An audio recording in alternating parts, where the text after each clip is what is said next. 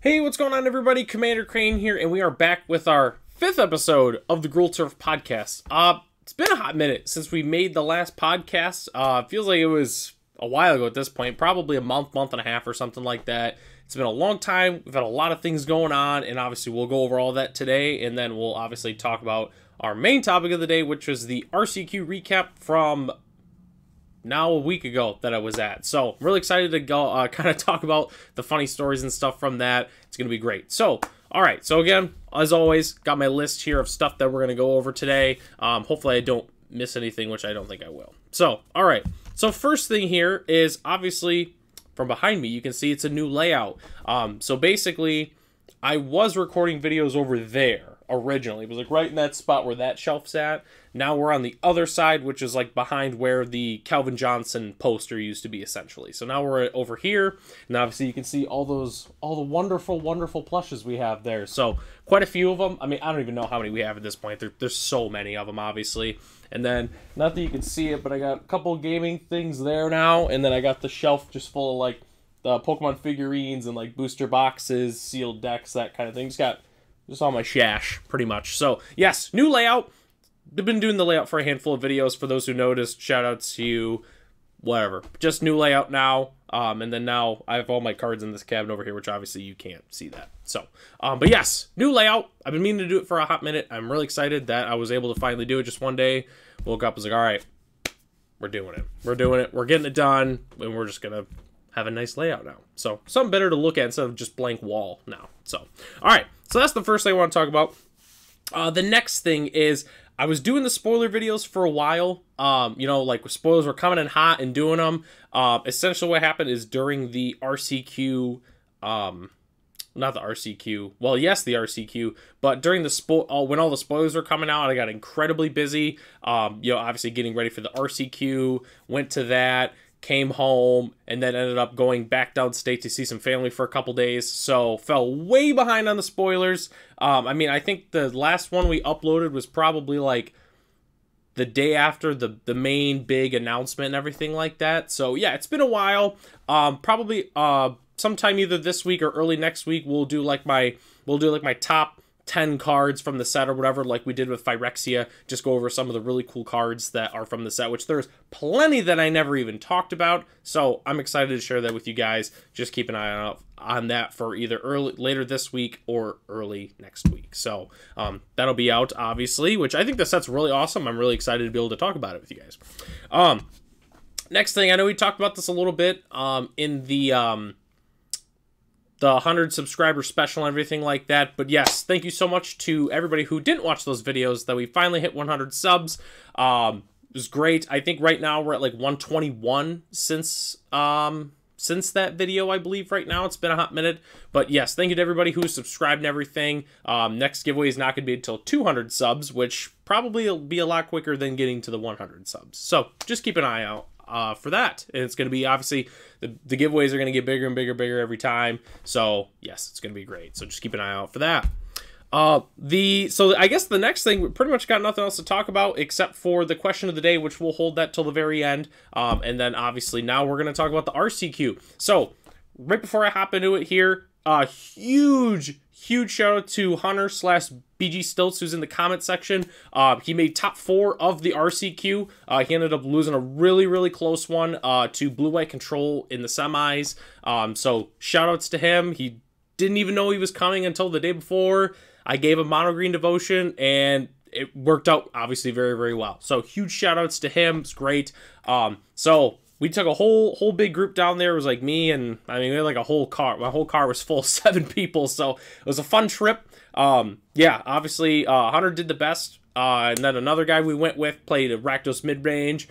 He went 4-2, so did pretty solid overall. The rest of us didn't do as hot. So, but it was a lot of fun. It's been a long time since a lot of us have went to a competitive event in that capacity. Personally, my first RCQ I've ever been to, I mean, obviously they're similar to like PTQs and the SCG IQs of the past, but that was my first one I've technically ever been to. So, and it was a great time.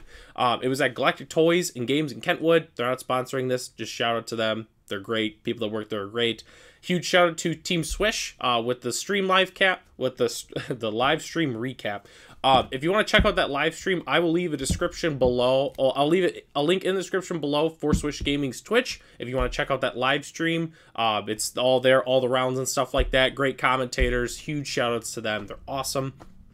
And I think that's about everything that we covered. Oh, huge shout out to Nathan, this guy I used to play with back in the day. He also played Mono Green Devotion, and that he also made top 4. And then huge shout outs to my man Chris. He lives pretty close to me overall. I've known Chris for years, and he ended up getting to the finals, and it was a 2-slotter, so he is going to the regional championship in Dallas. Huge shout out to him. Great job, fantastic player. I mean, it doesn't surprise me that he qualified. You know, it was only a matter of time. So huge shout out to him. And also, while we're also on that topic, this upcoming weekend is the regional championship in San Diego. I know a lot of people that are going to San Diego, too many to list off. Good luck to all of you guys. And obviously, I'll be keeping an eye on the results, and just so proud of you guys. So, all right, now we're hopping to the RCQ recap. So, my recap, I went 2-3. Yeah! So, yeah, definitely not my best tournament I've ever been to, obviously. I played Gruul Dragons, which for those who saw that deck list, like about month and a half ago, it was the Gruul Dragons list that I posted. It has, like, Thunderbreak Regent in the thumbnail. That's pretty much the list I ended up playing. The only change was I turned the Tameo Safekeeping in the sideboard. I turned that into a Heroic Intervention. So I guess what we'll kind of do is I'll just talk. I'm not going to talk about the deck because I've already talked about it before. But if you just want the quick deck list and not watching the video, I will leave the link for the deck list in the description below if you want to check that out. So yes, it was Gruul Dragons, like, you know, elves, planeswalkers ramping into Glorybringer, Goldspan Dragon, that kind of thing. So, all right, hopping into it here. So, first round, I actually had a feature match. So if you want to check out at least that, you know, feel free to, even though I got clobbered by Bogles. So Bogles is a terrible matchup for me. I don't have any main bird interaction pretty much. Sideboard is very, very limited in terms of what I could bring to the table against Bogles. So game 1, I had a great hand. It was like 2 lands. It was 2 lands, Domri, Elf, and like couple dragons. Like the perfect hand. We won the dice roll. So it was turn 1 Elf. They go turn 2. Not Glade Cover Scout. Oh yeah, Glade Cover Scout, 1 with Hexproof. So I'm like, okay, well, if we're fast, we could still get this. So I go turn 2 Domri, make a red pass.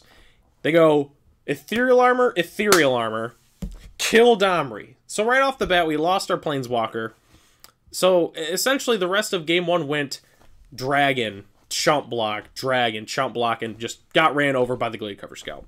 So we go to game 2. I brought in my Cindervines so I could blow up their enchantments, and then I brought in an Anger of the Gods to maybe, you know, try and like turn 2 or 3, get rid of a Glade Cover Scout with, you know, like a couple enchantments on it, that kind of thing. And I think we also brought in 1 Colossus because I took out my Draconic Roars, because obviously Draconic Roar is really bad if you're trying to target their creatures. It's not great against them. So obviously we took those out. And then we brought in, yeah, the 1 Colossus, the Anger of the Gods, and the 2 Cindervines. So so game 2, mulligan to 4, kept a 1-lander. The hand was Carplusian Forest, Anger of the Gods, Cindervines, Orb of Dragonkind, I'm pretty sure.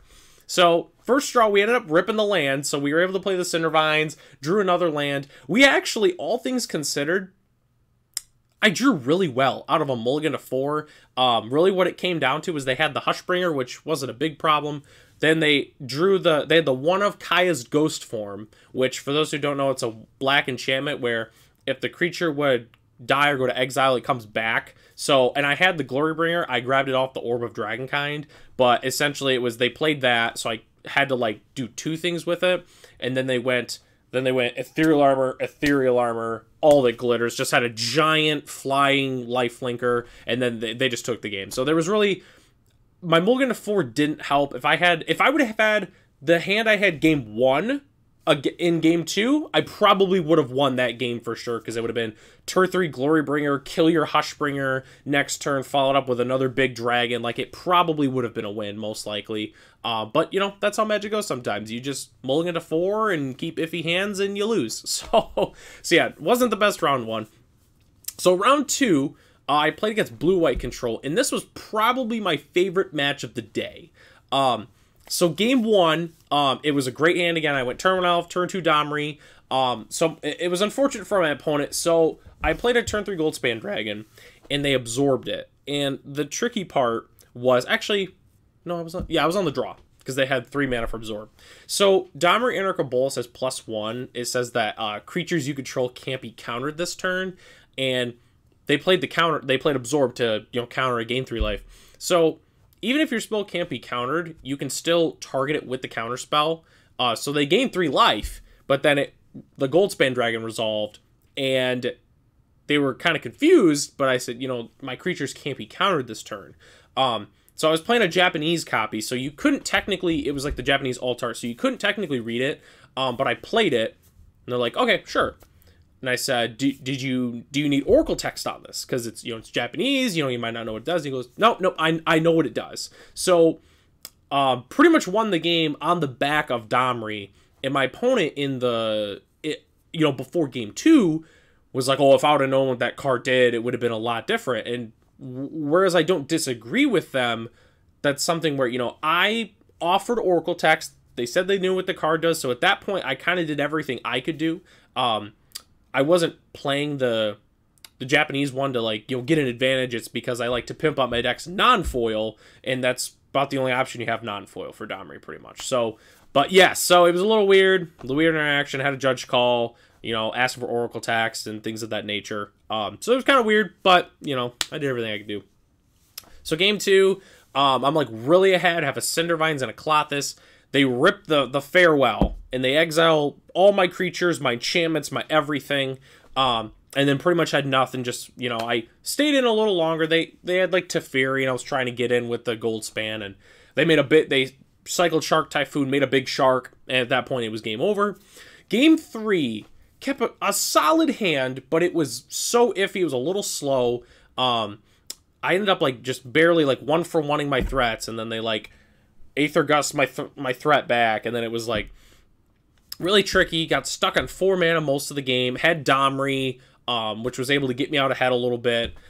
So the main part of it was I ended up sticking the Domri, well the Klothys. I ended up getting Klothys, so I'm chipping them away. So I ended up drawing a couple Thunderbreak Regents, which were huge because I only had Glorybringers and Goldspans in my hand, and I didn't have 5 mana. So ooh, excuse me. So I played the Thunderbreak Regent the 1 turn. I replayed it because they gusted it back to my hand. Well, I put it on top, played it again. So they end of turn, they had a shark. It was a 3/3 shark. So they go to their turn and they go attack for 3. So very clearly, I mean, not very clearly, but there's a very good chance that they have a Wandering Emperor. They would never make that play. They got tons of untapped mana. They would never make that play if they didn't have a Wandering Emperor, so they could put a +1/+1 counter on the shark and kill the Thunderbreak. And I'm like, whatever, I'll take the 3. I don't even care. So goes to my turn, draw, Klothys trigger. I eat something out of the graveyard. I put him to 6. So I go combat, attack for 4. So they play Wandering Emperor, which for those who don't know what Thunderbreak is whenever it's targeted by a spell or an ability an opponent controls, they take 3. So they go Wandering Emperor. Like, sure. They go down tick, minus on your Thunderbreak Regent, I gain 2 life. So Thunderbreak Regent trigger goes on the stack. They go down to 3 life. But I had the 1-up Heroic Intervention from the sideboard to save the Thunderbreak. So this is the tricky other thing. So they had a white and a colorless untap. So I go Heroic Intervention, Hexproof and Indestructible. Even if they had the fateful absence, they still were going to take another 3 and lose the game. So, but then it was weird because it's exile target tapped creature, you gain 2 life. But so because I gave it hexproof and I gave it hexproof, the ability fizzles and they don't gain 2 life. So then my opponent was like, oh, I still gain the 2 life. Obviously they don't, so we had to call the judge over, and the judge came over and said, yep, nope, the ability fizzles, you don't gain the 2 life. So we stole the win against blue-white control. It was very, very, very close. long story short, too, I guess there's probably not a better time to bring this up. Thunderbreak Regent was the best card in the deck the entire day. It just, hands down, it did everything pretty much for me. So we ended up getting the win. It was extremely close with a one-off heroic intervention from the sideboard. So we go to the third round. I play against Gruul Vehicles, and this was probably the most, like, not irritating per se, but it was one of those games where you really feel like you should win and you don't. So game one, you know, the reckless Stormseeker, giving everything haste, right? So there was a board. So basically, I went like block with my elf, stomp you end of turn with one of them because I had two. All I needed to do was draw an untapped land because then they were at 9. Play it, Glorybringer, attack with the Goldspan, the Glorybringer, and the elf. Exert on your elf as your blocker. That's all I had to do. But I needed an untapped land. Drew. It was a Lair of the Hydra, so we lose game 1. All we needed was the untapped land. So game 2, won a pretty close one overall. Ended up getting through the they used the Crone War and stole Thunderbreak Regent, but I was able to get it back, get in for the damage and everything. But it was also funny game 2. So game 2, I also needed an untapped land or I was dead. Drew the Crag Crown, so I'm like, all right, perfect, we got it that time. And then game 3. They kind of had the nut draw. So I had a lot of removal and then bigger dragons to play. So I played a Thunderbreak Regent, a Crone War. They stole my dragon, gave it haste attack. So the next turn I go, another Thunderbreak Regent to help block. They go, second a Crone War, steal it, kill me. So it was kind of like a Crone War is the best card in that matchup for him. It's really the only way I lose most of the time is a Crone War. But yeah, it was one of those things where if I drew that untapped land in game 1, there's a chance I could have just won the match 2-0 and been done with it. That's the kind of matchup where we'll play 10 games and I'll win 5. Like, it's very 50-50. We're extremely similar decks just in general. It was a little upsetting to lose that in a way, but I wasn't mad per se, but it was like, dang, like, should have won that. So yep, I ended up going to 1 and 2. The next round I played against Mono White Humans, which I would say is pretty favorable for me. The only way they really win is Brave the Elements. Like, Brave the Elements is the only card they have that can really beat me in general. So, game 1, they go nuts. Like, it was like 1-drop into 1-drop, 1-drop into 2-drop. Like, just slamming just Luminarch Aspirants and, like, everything like that. So, the tricky part was they were stuck on 2 lands. And because of that, I was able to re-stabilize the board because they were stuck on 2 lands. Like, clearly had Brutal Cathars, weren't drawing Brave the Elements. Like, if they had a Brave the Elements, the game would have been over. Like, the game would have been over. They had so many dudes. So, because they didn't draw it, I was able to just chip in with Glorybringer, not Glorybringer, Goldspan Dragon, and just able to finish the game off barely. It was extremely close. I shouldn't have won game 1, but we stole it. So game 2, he goes 1-drop into Luminarch into 1-drop second, like Thalia attack, and then the next turn went Thalia's Lieutenant, trigger, attack before blocks, Brave the Elements. Like, it was just bam, bam. Didn't even stand a chance. So I was like, okay, yep, that's the humans' hands they get sometime. So we go to game 3. I get my opener, and it's like Draconic Roar, Stomp, Thunderbreak Regent, lands. I'm like, yeah, this is exactly what we want. It's kill your dude, kill your dude, kill your dude, dragon. So that's exactly what happens. I go, kill your dude, kill your dude, kill your dude. And then, unfortunately, they got really land flooded. Like, really land flooded. Like, I think they ended the game with, like, 6 or 7 lands in play. Like, they obviously needed to draw some threats, and they did not. They just sat there and just drew lands. So, and then I was like, ended up just chipping in with the Thunderbreak and the Glorybringer. So yeah, they were a little upset, and I don't blame them. You know, it's a pretty, I'd say it's slightly favorable for me because I have so much removal. But it's just one of those things where it was, you know, you're really close. You know, it was like nothing you could really do to a certain extent. You know, so yeah, so I ended up 2 and 2. And then in the last round I played, there were 6 rounds. I played against Mardu Sacrifice. So the first game against Mardu Sacrifice, I won by a lot. Like, it was turn 2 Domri into turn 3 Glorybringer, exert on your dude, turn 4 Goldspan Dragon, attack, make a treasure, stomp your dude. Like, it was a blowout. So game 2, Game 2, they're on the play, obviously. They go, turn 1 Thoughtseize. Take my Clothis.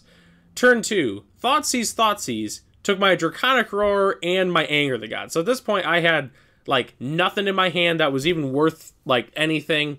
And then drew nothing, and they just ran me over. So in Game 3, I'm mulligan to 6, and my hand is Gravedigger's Cage, Draconic Roar. And I'm like, man, this isn't great, but it's probably good enough. So we'll run with it. So then they go, I'm like, turn 1 Cage, whatever. They go, turn 1 Thoughtseize. Take a Draconic Roar. I'm like, all right, whatever. Draw as a land. I'm like, all right, whatever. Land, go. Thoughtseize. Take the other Draconic Roar. So I just have lands in hand. And then I proceeded to go land, Llanowar Elf, land, Elvish Mystic. So we drew no dragons, no planeswalkers, no nothing. We drew lands and elves. That was it. So, which is kind of ironic because with the lands thing, because I played 25 lands in the deck, sat there the entire night struggling to draw like the lands, like the 5th land to be able to like play our stuff on curve. And then it was like at the end, it was just the culmination of, it's like like my opponent said, it was the monkey paw. We're like, oh, I wish I drew more lands. Okay, fine. It was like one of those things. So, yep, ended up losing. Decided not to play the last round because I was most likely out of top 16 range because my breakers were so poor. So I decided to drop, just watch my friends play. But yes, that's essentially how the RCQ went. Had a lot of fun. It was great. The deck played pretty fun overall. Changes to it, yes. So changes today would probably be cut 2 Goldspan Dragons for 2 Stormbreath Dragons. I know there was a recent Magic Online list that essentially took Gruul vehicles and dragons and mashed it. So instead of going like the Planeswalker route, like we're going in like with 8 5-drop dragons, they're going like low to the curve where they're still playing Reckless Stormseeker, they're playing Lovestruck Beast, they're playing that kind of thing. Basically, 100% to the T. Instead of playing Asiga's Chariot and Sky Sovereign, they swapped it with Thunderbreak Regent and Glorybringer. And then instead of playing Obliterating Bolt, they're playing Draconic Roar. Like that is like swap for swap. Everything they did, I know it's been floating around. A lot of people, oh, Thunderbreak Regent's great. It's always been great. It's just no one plays it because it's dragons. So, which is just funny. But yeah, so dragons it's a solid deck. I mean, it played like the matches, like the games I won felt like there was no way I could lose, and then the matches I lost were like it was like my hand was just terrible or thought seized into oblivion, that kind of thing. So, or like double a Crone War, like it was just like, yep, powerful stuff. So it was just one of those things. But no, deck was really fun. I had a great time playing it.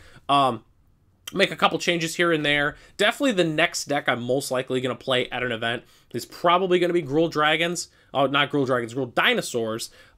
Spoiler alert, I'm really excited about Rampaging Raptor in the new set, as well as Invasion of Ixalan with Rampaging Raptor.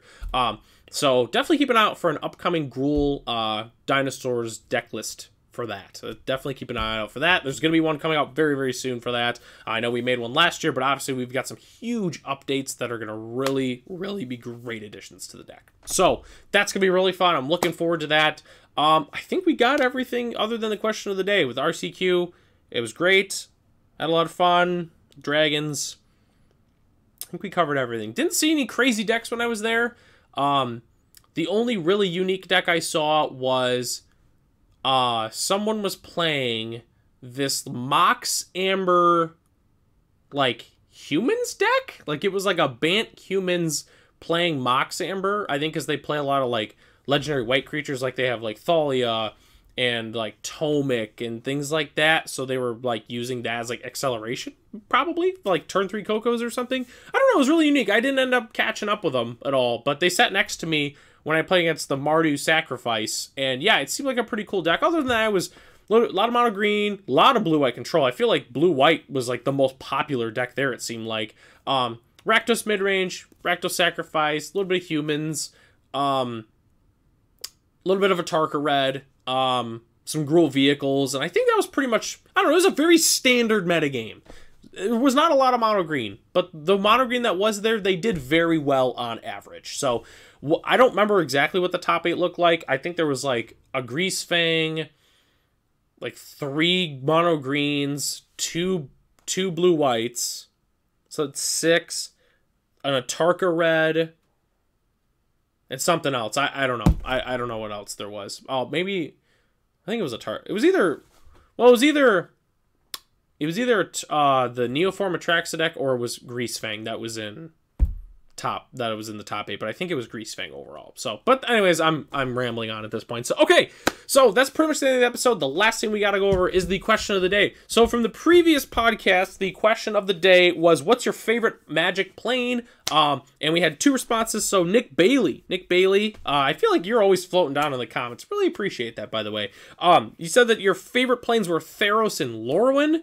Me personally, I'm a huge fan of Theros. I love Theros. Theros is probably one of my favorite planes in general as well. Lorwyn, big fan of Lorwyn. I don't play a lot of cards from Lorwyn in general. I would say for me, like from Lorwyn block, I really only played Primal Command. Like Primal Command was one of my favorite cards in the Ponza deck I used to play years ago. I like the command cycle in general, but Primal Command was definitely my favorite. So, yeah, I can definitely agree to that. And then we got Colby saying Theros or Amonkhet. Again, I love Theros. Amonkhet, I feel like, was a very cool block. There was a lot of, like, not like overpowered cards, but just like strong cards in general. Obviously, one of my favorite cards, Glorybringer, is in the Amonkhet set. So, obviously, you know, one of our favorite cards is from there in general. But, yeah, I'm a big fan of Amonkhet. Wouldn't be surprised if we do return to Amonkhet somewhat soon, but I definitely wouldn't mind it. You know, we're going back to Ixalan next year, like very early next year. So I think overall, yeah, I'm a big fan of Amonkhet. So the next question of the day today is pretty simple. What card are you excited for March of the Machines the most? You can also pick the Aftermath. Not that I think they've only shown like 1 card for March of the Machine in the Aftermath. But yes, just let me know in the comment section below. What card are you excited for March? Doesn't even have to be any specific format. It can be any card for any reason. Just let me know in the comment section below. Well, we reached the end of the episode. I'd like to thank everybody for joining me on this the 5th episode of the Gruul Turf podcast. Just keep an eye out for the next one. Obviously, we got some deck techs and things coming out here very soon. It's going to be a very fun time for Magic with March of the Machines coming out. Very excited to bring some new stuff to you guys. I'll catch you in the next episode.